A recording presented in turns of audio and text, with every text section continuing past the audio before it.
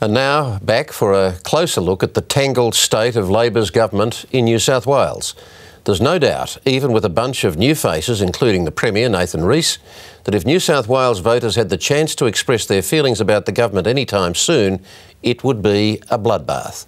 Even with 2 years of the statutory 4-year term left to run, some senior Labor strategists behind the scenes still think the Rees government will prove to be terminal. It doesn't help the credibility of the revamped government that disaffected outgoing Treasurer Michael Costa has dumped on the state of the budget. The new Labor team was all smiles today, but how do they stop the rot?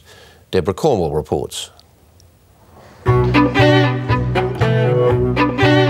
I didn't expect it to be the seismic event that it turned out to be.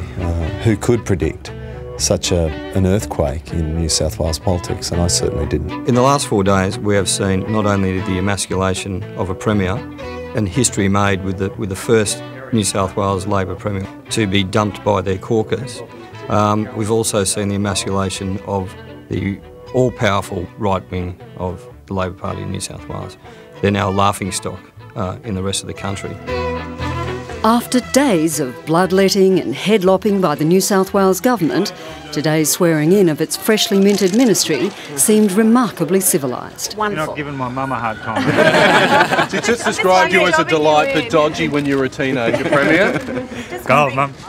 The unprecedented factional war all started gently enough last Wednesday, with the surprise resignation of the Deputy Premier, John Watkins. Now the time has come for me to change.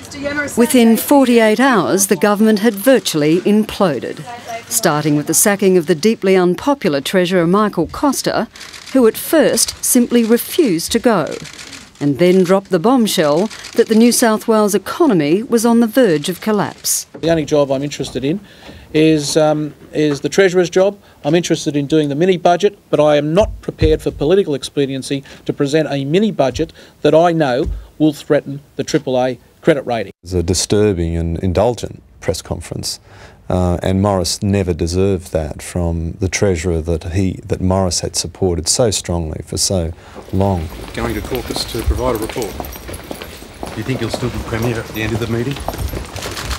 By the end of the meeting, the Premier was out of a job as well, stabbed in the back by the warlords of his own faction, the New South Wales Right.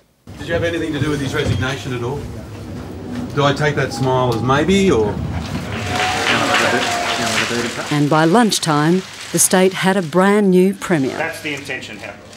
I will be giving you the effort you deserve. I will be having a red-hot go at fixing the problems in New South Wales and giving you the services and the standard of services that you, as taxpayers, are entitled to.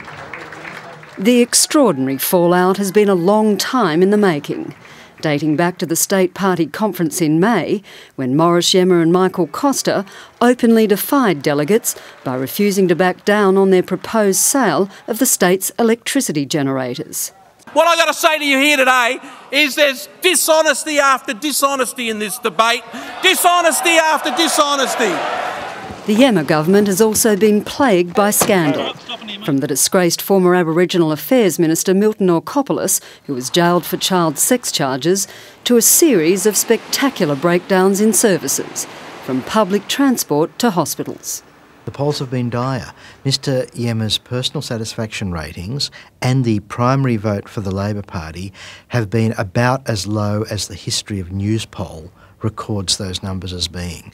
And this certainly hastened Mr Yemma's demise. The new Premier, a straight-talking former backroom boy, has wasted no time in marking out his turf. By yesterday, he had claimed 3 more scalps and promised an increasingly weary electorate that this time things would be different. This is our last chance. The caucus knows that, and from today, it's game on. Back to work. The soap opera is over. Anyone that suggests Nathan Rees is not his own man is crazy. This guy has been thinking about politics and leadership for a long time. He's very clever. He's rough around the edges because of where he's come from, and that's endearing, I think. But despite the new Premier's assurances he will not be controlled by the party machine at Sussex Street, Factional heavyweights like Joe Tripodi and Eric Roosendahl have remained in the new cabinet, alongside a whole new team of fresh-faced nobodies. The difficulty in finding a talented cabinet at this stage is primarily that the government's so old. After 13 years, it has moved through its pool of available human resources. We've lost the 5 most senior people in New South Wales politics. That's why this is a political earthquake. I mean, all in one go, they're gone. It's not an auspicious start when your new ministerial team's being tagged the C team, is it? Look, I think that's nonsense. I think it's an A team. The boys are back in town, the factions are in charge, and nothing's changed. This is Nathan Rees promised change, and yet what he's delivered is more of the same. The deep alarm inside the party is that no leader, no matter how talented, can turn around a government that's simply run out of puff and now has the worst performing economy in the country.